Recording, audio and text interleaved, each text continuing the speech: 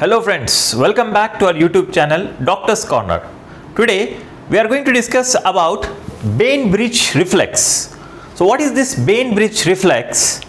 So in the year 1918,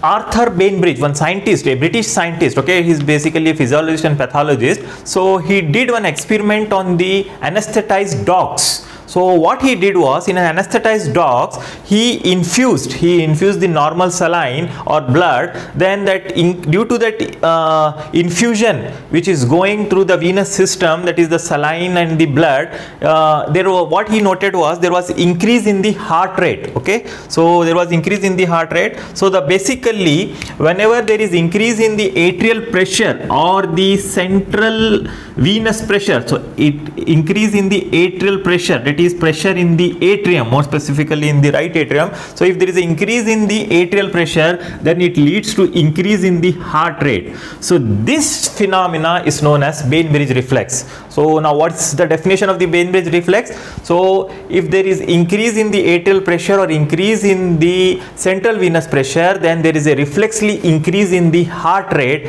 So that phenomena, it is known as Bainbridge reflex, which was discovered by Arthur Bainbridge in the year 1918 after his experiments on the anesthetized dogs. Okay, again in that experiment what he did was he sectioned or cut the vagus nerve. Okay, so what happened was again he repeated this experiment, that is infusion of the saline didn't raise the heart rate. So it didn't raise the heart rate. So that means the vagus nerve is the main mediator of this reflex. Okay, so it was done in the dog. So after that many experiments were done. So that experiments didn't suggest this reflex may be present in the humans or the primates, but again further so many experiments were done. So it was realized that this reflex takes place in the humans also. Especially one such example is after normal labor or delivery, due to the uteroplacental blood flow, increase in the uteroplacental blood flow after the birth of an infant, then that around 800 ml of the blood will go to the cardiovascular system, it is increase in the venous pressure, will causes this reflexly increase in the heart rate. Okay, so if the initial heart rate is more, then this reflex is not seen. If the initial heart rate is less or normal, then this reflex is seen. So let us see what is the mechanism of this reflex. How exactly this increase in the atrial pressure or the pressure in the atrium or the central venous pressure causes the increase in the heart rate. So you know, whenever there is an increase in the venous return, okay, increase in the venous return will causes the increase in the atrial pressure, or atrial filling.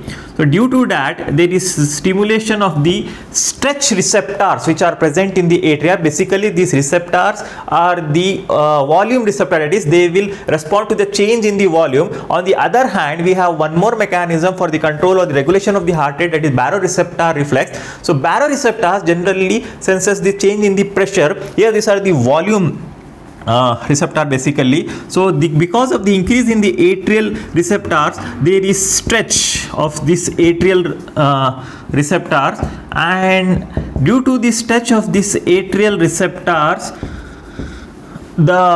ultimately there is increase in the heart rate again. So the increase in the heart rate is about 75% of the normal. Out of that 75%, around 15 to 20% of the increase in the heart rate is mediated directly due to the stimulation of the SA node. Because of the stretching of the right atrium, SA nodes also get stimulated, and it leads to the increase in the heart rate due to SA node stimulation. Okay, so 15 to 20% increase is due to the SA node direct stimulation, SA node stimulation.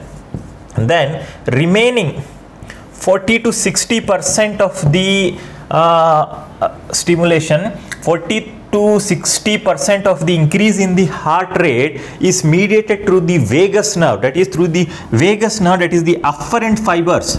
So that from the atrial stretch receptors, the signal goes through the vagus nerve, that is the afferent fibers through the vagus nerve. The signal goes to the medulla. So signal goes to the medulla, that is where the vasomotor center or the cardiovascular regulating centers are situated. So in the medulla is the center. So the medulla will again, through the help of the efferent fibers, efferent again is due to the vagus as well as due to the sympathetic stimulation or the sympathetic fibers.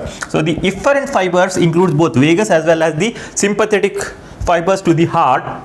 So through this, ultimately there is increase in the heart rate. It is the another 40 to 60% of the increase in the heart rate is seen. So what is the basic reflex? Bainbridge reflex means increase in the central venous pressure or increase in the atrial pressure causes the increase in the heart rate. How much increase? Around 75% of the normal basal what was there.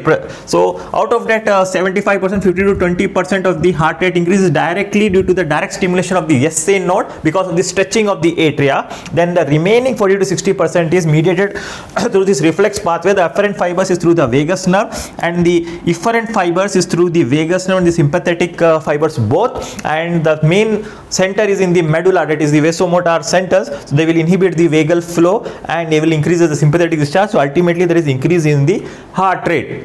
Okay, so so this is the mechanism of Bainbridge reflex. Now what is the importance of this Bainbridge reflex or clinical importance? So due to the increase in the heart rate, it will pump the blood and remove the blood from the atria and the veins and all. So due to that pumping increase in the heart rate, the more amount of the blood from the atria is gone away. So the atrial pressure will fall down and it will come back to the normal, and again more amount of the blood can come to the atria. So it will prevent the damming of the blood in the atria and the venous system. This is one of the importance. And also we see this reflex in the sinus, respiratory sinus arrhythmia. So as you are aware that during the inspiration there is increase in the heart rate as compared to the expiration. So again this mechanism comes into the play. During the inspiration, that is the intrathoracic pressure decreases, then due to that there is increase in the venous return, which leads to the increase in the atrial pressure and the stretching of the atrial stretch receptors, which ultimately causes the increase in the heart rate. Okay, so this is all about the Bainbridge reflex. If you like our video, please subscribe our channel Doctor's Corner on the YouTube, and also share the link with your friends, and do comment, give your feedback and like our video. Thank you very much.